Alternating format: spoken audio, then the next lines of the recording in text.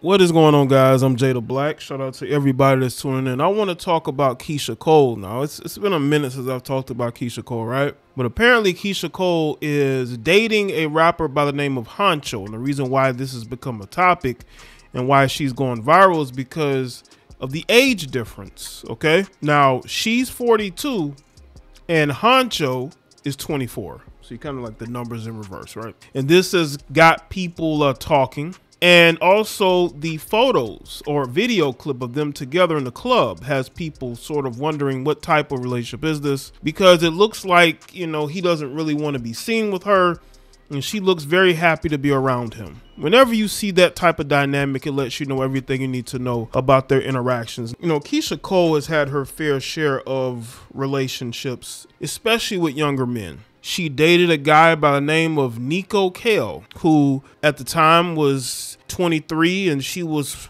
I believe, what, 37? They have a child together. She had a child with Daniel Gibson, who was an NBA player, but he was more closer to her age. And for whatever reason, she's now seemingly is dating younger men. You know, when you look at Keyshia, and it's sort of like the downfall of her relationships. You could look at the Antonio Brown situation. I know her and Antonio Brown worked together. And Antonio Brown alluded to smashing, and she never really denied it. I believe she even had a fake tattoo of his name or something like that.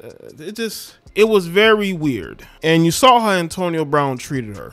Antonio Brown did not treat her very well because he had no respect for her. He had no respect for her. Maybe at first he did, but when he realized that she was just like every other older woman trying to hang on to her youth, I think he kind of took advantage of that and made fun of her. He clowned her publicly. And she really didn't have any rebuttal for it. You know, she did make a fool of herself. And you look at her with this guy, Hunxho. She's in this club with him. She's very happy to be around this guy, Hunxho. And again, I want y'all to understand, I have nothing against two consenting adults having a relationship. Whether, you know, he's 24 and she's 42, it is what it is. I'm not here to be the moral police. I'm not here to be the moral police. I'm not here to tell people who they should be with. I'm just looking at her history, and she has not done well relationship-wise since Daniel Gibson. When she broke up with Daniel Gibson, she got with Nico, had a child with him, broke up with him, and she kind of just spiraled a little bit. And now she is seemingly in this sort of low-key relationship with this rapper Hunxho. And again, ladies, this is what happens when you have her and Drea, you know, two women. Well, one is already in her early 40s and another one is close to her 40s. They're still trying to hang on to the girl that they were when they were in their 20s, when they had all these dudes trying to get at them, right? And that time has passed them by and they refuse to let it go. This is what drives them to get into relationships with younger men, because they're still trying to prove that they got it. Now, you look at Drea, she doesn't look like she could be 39. You look at Keyshia Cole. Does Keyshia Cole look 42 years old? But they've been famous for so long, especially Keyshia Cole. I remember Keyshia Cole, what, in the early mid-2000s? Maybe she is somebody that Hunxho's always wanted to get with. That's the story with a lot of these older chicks in the industry. All these ex-video vixens, they end up with one of these young guys, or these R&B singers. Look at the run that K. Michelle went on. She was dating all these famous men, right? You know, and she, you know, was out there with her BBL. And, you know, now, you know, you don't really know what's going on with her personally. You know, she's talking about how she wants a white man. Next thing you know, she's pro-black. You just never know. You don't know what Keyshia Cole. But that's just the way of these industry women. Eventually, they become lonely and they either become bitter or they're out there trying to prove they still got it. And that's what Keyshia Cole is doing. She's trying to prove that she not only still got it, that she can go out here and get one of these younger guys. Now, I want to get into a list of men that Keyshia Cole has been dating over the years, right? So let's get into this list of men that she's dated. I went into Antonio Brown. He's 35. He's like 7 years younger than her. She dated Nico Kale. You know, at the time he was 23. He's 28 now. She also apparently dated Birdman. Birdman is a little bit older, and that relationship did not go well. It really didn't. Bow Wow, who's in his late 30s. She dated him. She was with Daniel Gibson for a while. You know, they have a child together. Apparently she dated Mano, who's 50. Floyd Mayweather Jr., Deshaun Stevenson, Jeezy, The Game, Chink Santana. I mean, she's dated her fair share of famous men, and those relationships did not work out. And it's probably because of the fact that Keyshia Cole is probably very difficult to deal with. According to Bow Wow, she trashed his car. I can only imagine why these relationships don't work out. I just think that Keyshia Cole is somebody that has searched for love her entire life. If you look at her upbringing, you look at what she's been through, growing up, how she grew up, you probably understand why she can't make connections. And she still wants to be that same girl she was in the early to mid 2000s. But musically, she's not, even though she has her fans, right? But she's not on the radar of a lot of men out here who she wants to be on the radar to. A lot of these famous guys have moved on, and she's dated a lot of famous men too. And a lot of times with Keyshia Cole, she searches for love in the wrong places.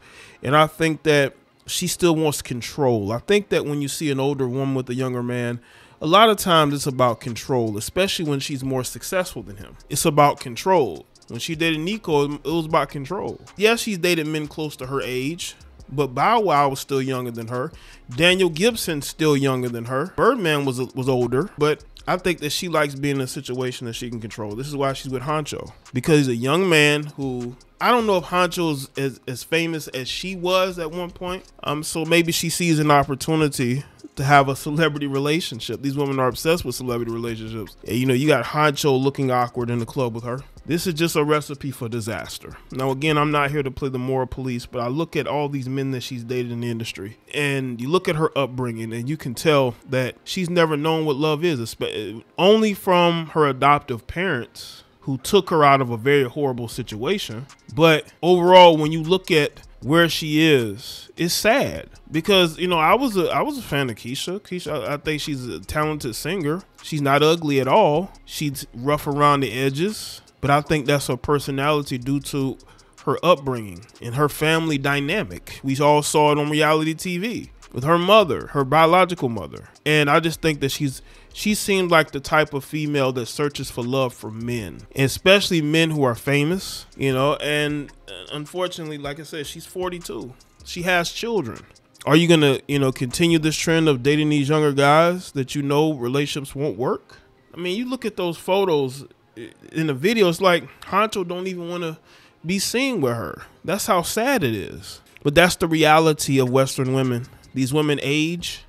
You got women who will age gracefully, and you got the women who won't, because they always thought that they were always going to be attractive. They always told themselves that they'll always have options, that they'll never run out of options, no matter how old they get. And you got to understand that's not the case, especially when you've dated as many men in the industry as she has. And those men talk, which is why she has to go after these younger artists, because with them, she doesn't have as much baggage, right? These older rappers that she dealt with ain't gonna be talking to these young guys. And she's a notch on these young guys' belt, man. That's what she is. A lot of these industry women who are over the age of 40, who's trying to date these younger guys, you're just a notch on their belt. That goes for any of them. But also, I think these women lie to themselves and they say, you know what, I'm going to be attractive forever. I'm always going to. They believe that. They believe as long as they can thirst trap and as long as they have good genetics, that they will still be able to get men when they're in their 40s, 50s, even 60s. Not everybody's Angela Bassett,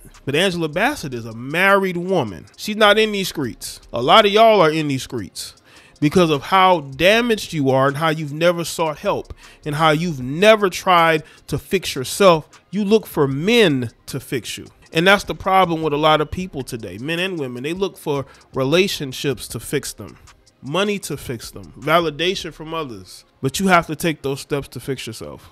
You are responsible for your mental health. You are responsible for making sure you are emotionally available, because a lot of y'all ain't ready. You want to get into relations, but you aren't emotionally available.